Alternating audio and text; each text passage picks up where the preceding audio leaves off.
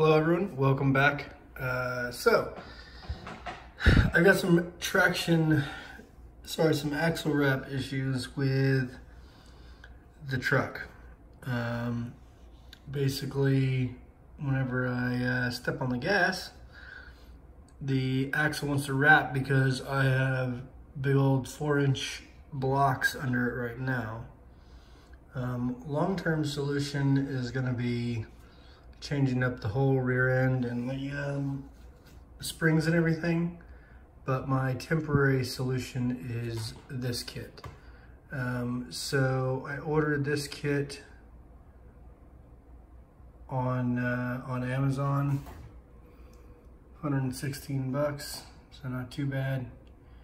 And we're gonna throw it in the truck and see if that fixes some of my issues. I've had it for a while, just not getting around to putting this thing in, but yeah, hopefully this fixes the issue. I know a lot of people have this problem, and I've seen a lot of videos of people putting traction bars on their trucks, and I think they're putting them on wrong. The way that the front link is. Anyways, this is how I did mine. I'm gonna do what I can with the video. Some of it got chopped up and messed up because of the audio, but I'm gonna share with you guys everything I have on putting this thing in, and hopefully help somebody out. So stick along and we'll put this thing in. Hey guys, today we're building a traction bar for my truck. Not going to be doing a lot of narrating because we have a lot of work to do, so watch along.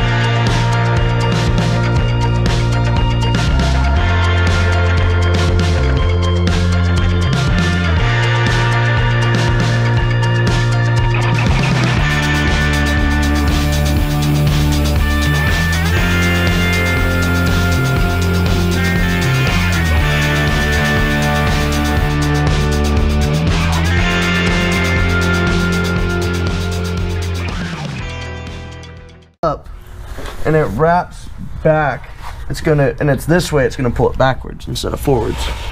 If it's down here, it's gonna push it. If it's up here, it's gonna go that way.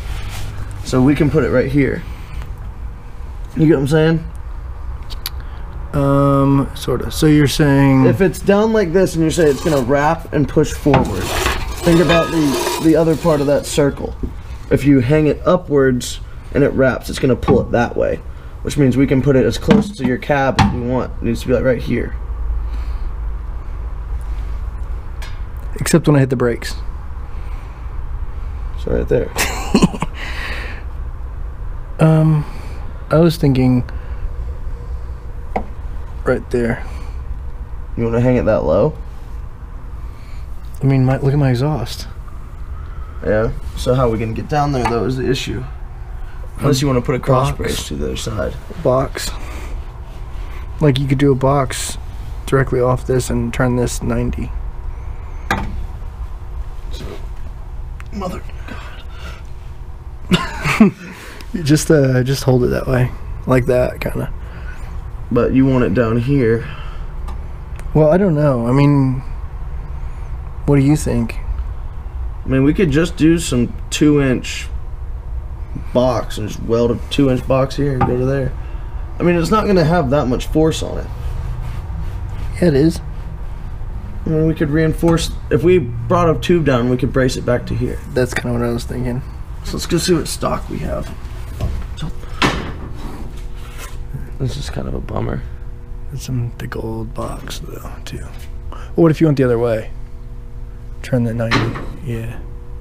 That could be doable.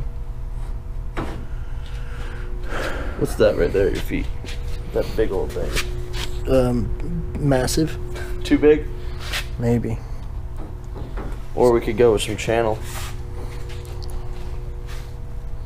That could potentially work. What,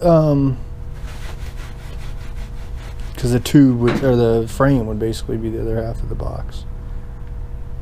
I'm trying Problem is, we're gonna be able to get the gun in there. Yeah. Because you have that piece. So, here's... What I like about this is it gives us this. Well. Yeah, I see what you're saying. What do you think if we cut off 8 inches of this? That would probably get us there. Well, is there like a little scrap piece we could just just to plan it out and look under the truck? Probably somewhere. Another reason we probably shouldn't have welded that yet is because we could have made our own pieces, but whatever, it doesn't matter. We're there now. There's a bunch of this. That looks big enough. It's receiver stock. Definitely strong enough. Where did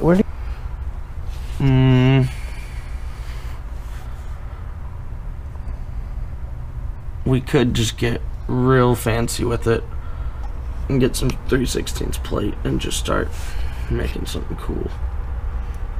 I kind of want to. Why? Get some cardboard. If that much steel came off on the front end. It's holding in the blade and it's getting washed off by the oil. Yeah, but still.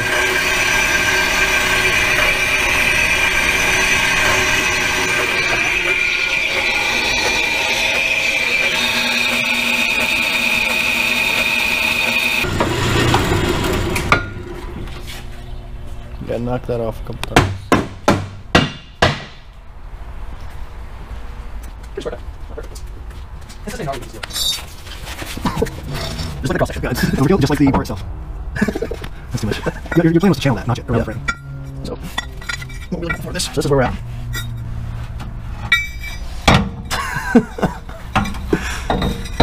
But why do you need such a thick piece of tube for that, you know? It's just not the right piece to do that. You're gonna break the hammer.